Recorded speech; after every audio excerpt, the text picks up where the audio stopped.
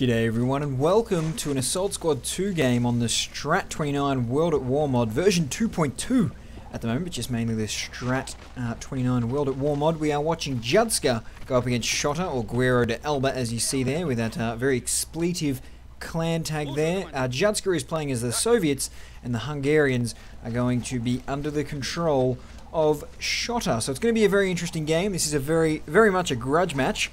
Both players hate losing to each other rather, a lot, and they've both started with assault squads, which is quite interesting. Wouldn't have expected that. I thought I would have saw some elite marksmen or something like that, but no, we've gone with assault squads. There's an infantryman killed just there, a rifleman of Judska. Over on the eastern point, we don't see too much action, but we see a lot of soldiers from Shota. He's going to try and capture this point, obviously. It's going to be his main focus of attack.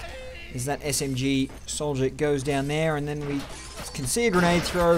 It's going to hit its target, but it's not going to get its kill. Over on the western flag, we see the dominance of Judska. So it obviously looks like the west will belong to the Soviets, and the east will belong to the Hungarians, as the center is also ticking up for the Soviet faction as well. He's gone with a partisan squad, Judska, to the eastern flag. Good idea, I suppose. He's got a lock on the western flag, as we can see. The middle is also ticking up for the Soviet Empire, as this Hungarian rifleman has run around the side and will unfortunately be PPSH to the face.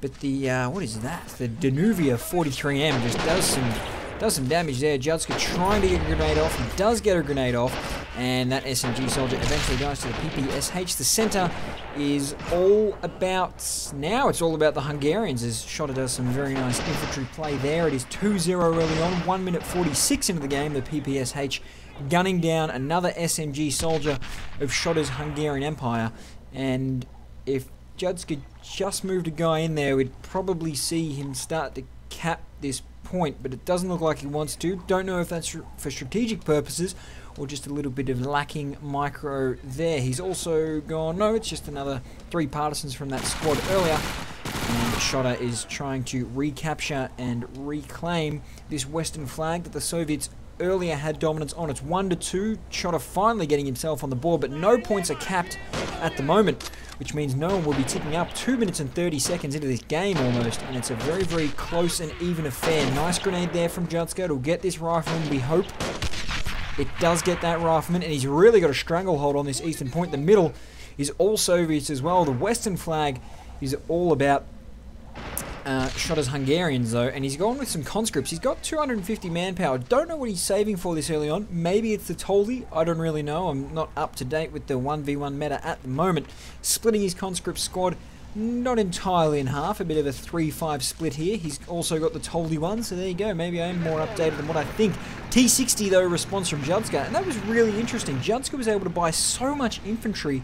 I think he bought the assault squad, the partisan squad straight off the bat. There might have been even another sneaky little partisan squad in there, not 100% sure.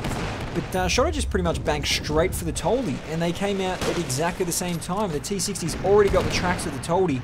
The Toldi's pretty much a Luke, so if he gets any side shots going on here, Judska, it's going to be Pain City for the Hungarian Toldi 1. There is a sneaky guy in the building back here from Judska. That's good to see. The T60 now going to be rolling over with some shock infantry, trying to reclaim this western point that they held earlier on. The eastern point is still remaining all Hungarian, sorry, all Soviet Union, as Shota is the green flags on the map. He's Hungarian at the moment. Vehicle repaired goes up. I think I only repaired one of the 2 tracks on the Toldi 1, and there's some side shots here for the T60. He's also going with a 40M Kasper, Kasper the friendly ghost, the Hungarian 1-point infantry, 1-point special buy. Judska, he's trying to get the tracks here, Shota, but it doesn't look like it's going to occur. T60 firing off some shots. I'd be a little bit frustrated that this thing hasn't died yet. Here comes another Hungarian AT rifle that can really change the balance of things. I think it's been tracked. He's going to take the shot, and it goes over the top of it, and then it just bounces off the front, and then it dies. So Judska really had the upper hand in that battle. But it went south quite quickly once that Hungarian AT rifle, second best AT rifle in the game. I believe the best one is the Guards rifle of the Soviet Union, that little AT rifle that comes with. Now let's watch this little machine gun car do some damage over here. The 40M is trying to take out as it avoids another, or just the singular. I don't know if it avoided 2, but it avoided a a AT grenade there, and it's also killed 2 SMG soldiers plus a partisan, so it's done its work. It's killed 6 infantry, so it's more than done its job. There's an AT rifle coming from Judska now. It's 3-5, 5 minutes and 3 seconds in, as the conscripts here from Shotta move in on the point. Still that sneaky SMG soldier in a very, very good spot, just spamming the conscripts out here, getting a massive infantry up to this point. That's what he needs to do, but he also needs to flank through to the center, and it looks like that he is not capturing the middle, as that flag is Soviet, as the shock infantry does outrank the 2 SMG soldiers there. So the Toldy 1, fully repaired, rolling in on this eastern or western point, sorry. The flamethrower in a very, very nice position. Let's look at him here. He's doing some damage. He's got his little pack on. I can't click on him, unfortunately. I wish I could change, but I don't really know if I change and then it lags out the game. There's been some problems. But the flamethrower doesn't live to kill or burn many more Hungarians on that beautiful Soviet barbecue that he was going to create. So the AT rifle probably took out the 40M, that's my guess. Actually, no, it hasn't taken out the 40M. I think it's just tracked or something. Maybe it's just engine damage, as they've all climbed out the bottom there. It's very interesting how they fit into that little square. The center is all the Soviet Unions, despite Shotta's best efforts. No, he's now capturing the center, so that's quite good news for him. It's 5-5, 6 minutes 15 seconds in. T-34 76 out from Judska. I believe that is the first version of the T-34 76. It's not the second version of the T-34 76. Another shock infantry out from Judska. It's surely charge time, is it? It's not. No, he's gone with Guard's rifle. Okay, that'll be an interesting buy for later on. Probably would have gone the charge myself, but we'll see how Judska plays with that. He's trying to AT rifle snipe. No, he's not. He's trying to finish off this 40M. Smart idea. Crew injure going up a few times here. The flamethrower might want to look out. Probably even flame these 2 guys, to be honest. It's not like he's in any trouble there. The Toldy 1 is over on the eastern point right now, trying to find its way in here. It's got a clear line of sight on this precariously placed shock infantry flamethrower if it wants to, but here comes the T-34. He's dragging the T-34 away from where it wants to be, and it's definitely over on this side. 13-5 right now. Judska is looking at a 3-cap from Shotta. It's a very, very masterly planned 3-cap, I might say so myself, as it looked like that Shotta was going to be struggling a little bit earlier on, but the Guards rifle have been pushed back by these conscripts and SMG soldiers, so that's quite a good win for Shotta over on the western flag. The eastern flag is where the T-34 versus Toldy action is happening. It's already 23-5. I only said the score about a minute ago, and it's already nearly doubled here for Shotta. That is the death trap of a 3-cap, as we see, finishing off that 40M very nicely. And then the flamethrower gets shot out of the air. I don't know what by. I'm tipping an SMG soldier, or maybe it was just a lone rifleman got a shot on the flamethrower pack, but that is quite unlucky. As it goes down, the Panzer Grenadiers with their little pea shooters here doing some damage on the shock infantry soldiers. Probably shouldn't be in on the old not fire mode, but they are. He's decapped the point, so it means Shotta has less of a stranglehold. It's 39-5. A 34-point gap has opened up out of nowhere. Assault squad from Judska to the middle. Yes, assault squad from Judska to the middle. And additionally, some partisans to the eastern flag. He's going to try and take this point. Shotta using the Toldy very, very nicely. He's run over to this side now, which means the T-34 has to reposition itself all the way across to the other side of the map. But there is a sneaky Guards rifle AT here. Will he be able to use it in time? Yes, he will. Hull destroyed. Very well played, Judska.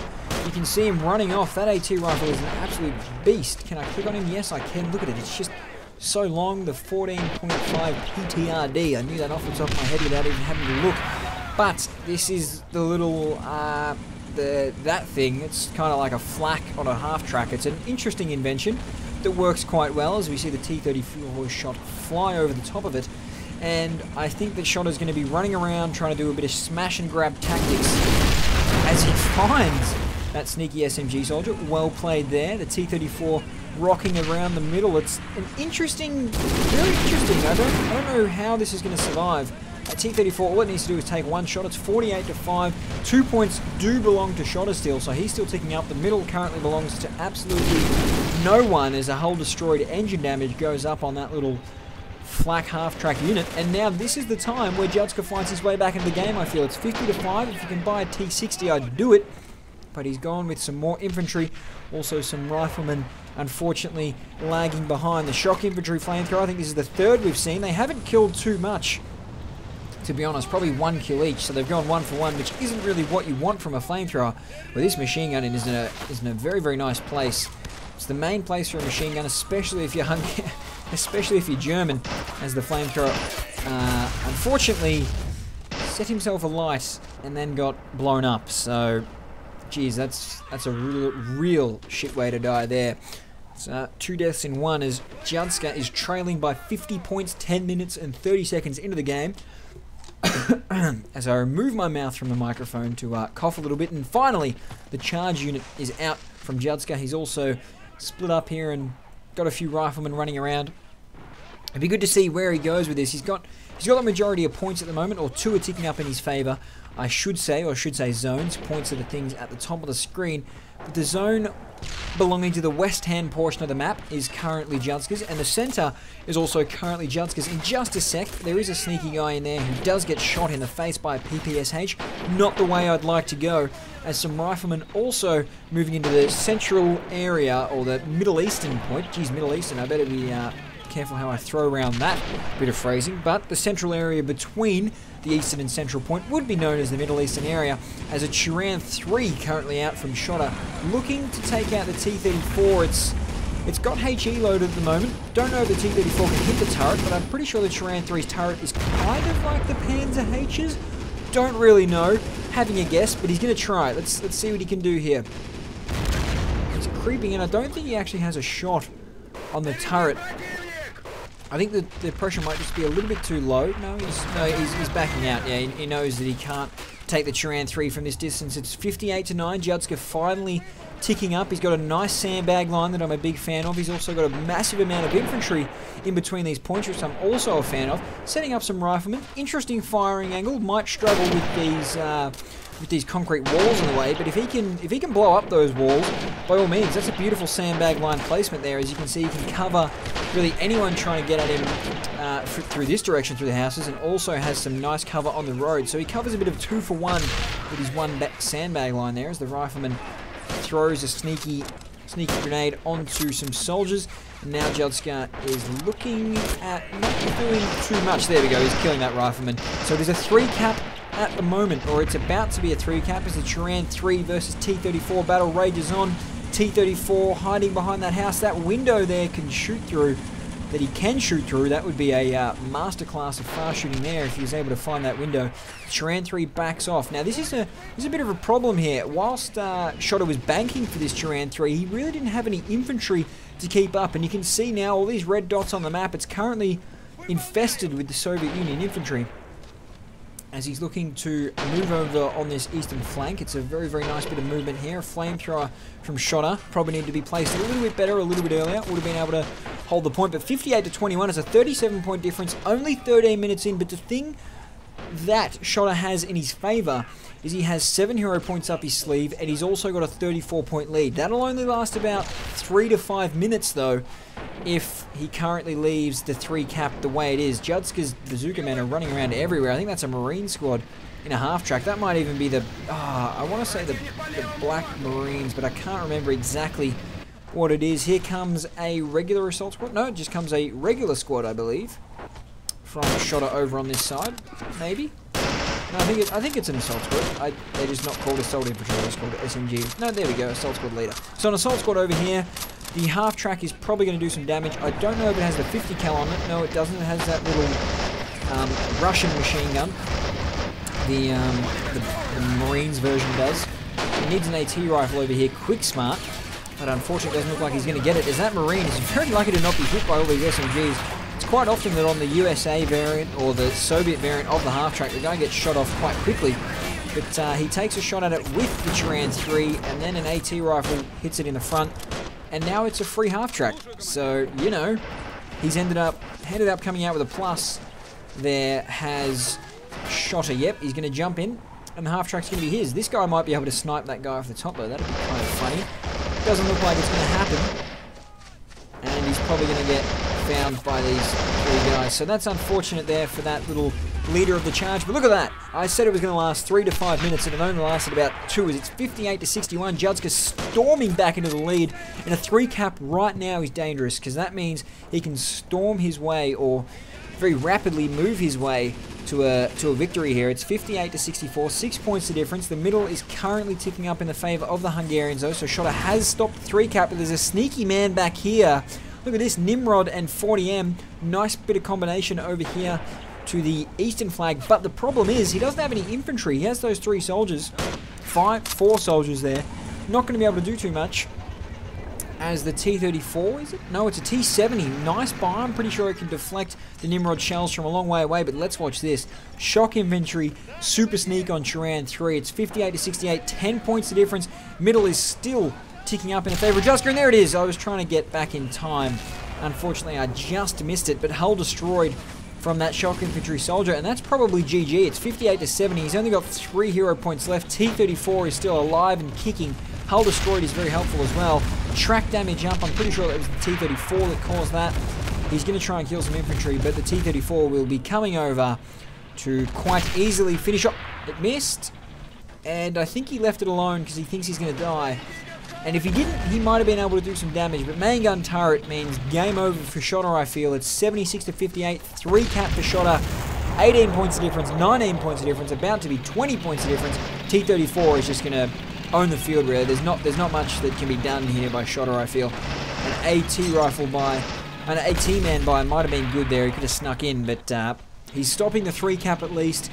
It's 24 points of difference. Shota is, Judska is 17 points away from the win. An AT man there from Judska was interestingly placed on the middle. He's trying to stop this 3-cap as quickly as he can. He just needs to stop that 3-cap, and he might be able to get himself back into the game with a sneaky AT gun by, but it doesn't look like they have any good AT guns. The Pack 40 is okay, I guess.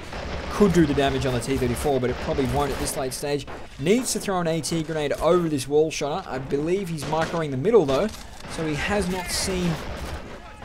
There we go, but the Marine machine gunner throws the grenade over first, but somehow that machine gunner did not shoot Shota's guy. So that was a very, very interesting bit of play, as this guy can still be shot from that angle, I believe. Needs to be more behind the house. It is 17 minutes, 10 seconds gone. 12 points for victory for Judska. Pretty sure it's GG. Shota not giving up just yet, but with 3 hero points, it's looking quite likely that he's going to lose. The Panzer Grenadier AT man would have been nice to have a little bit earlier. The middle is currently Shota's though, so that's good. He stopped the 3-cap. How can he work his way back into this game? Jesus walking on water. He needs a miracle right now, but the conscripts are flooding into this eastern flag, trying to keep the 3-cap. Just trying to stop the 3-cap. Just trying to keep the game going as long as possible for some fluky Shota bullshit to happen. Needs the AT man around here, I feel, and it could get interesting, or could get very interesting if he had the AT man here. Unfortunately, he doesn't. He would have been able to kill that T-34 and maybe keep himself in the game. It's 58-91, just 9 points needed for Judska. Maybe the Hungary decision. He did have Germany selected before the game, but quickly changed to Hungary right at the end. And it looks like it might be the thing that hurts him the most. It's 65 meters away. If he was here, he'd be a lot closer. He'd probably get that 30 meters that he needs. It's 93 to 58, 7 points for Judska. He's looking at having 2 to 1 point domination at the moment. Although Shota is keeping himself in the game with this point, but a T-60 buy at this moment means GG, unless there's an AT rifle out from the Hungarians sitting around here to kill that T-60. Doesn't look like there's going to be. It's a 2-point-to-1 situation at the moment. It is 95 to 58. And wow, how quickly did this game turn around? It was a 3-cap for Shota. He was doing all the right things, banked heavily for that Chiran 3. And I think that's what hurt him the most. The over-investing the time of banking for that Chiran 3 has hurt him. I mean, the bazooka can still kill the T-60 and prolong the game, but he's decapped the middle, so it means no one's getting points at the moment. He's just hanging on. He's got to hang on for dear life. He needs an AT rifle buy for this T-60, because I don't think that is ever going to work.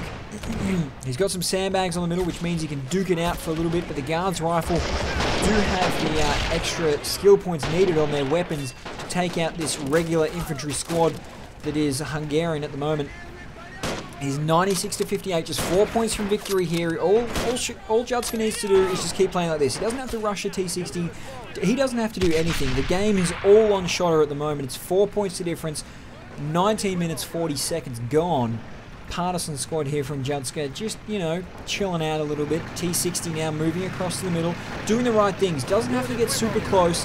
Doesn't want to be AT rifled. Just doing the stock standard, what you need to do to win this game. It's pretty much a 3 cap. It's 98 to 58. It's been GG for a little while as he runs the machine gunner away. Not going to do too much though. 58.99. 1 point though for Judska. It's about to be a 3 cap. I'm going to say GG on this one, and I'll catch you next time. Hopefully they play another game, so I can record again as we watch that T60 do some beautiful kills. T34.76 was the highest point scorer of the game. GG, well played. Catch us next time.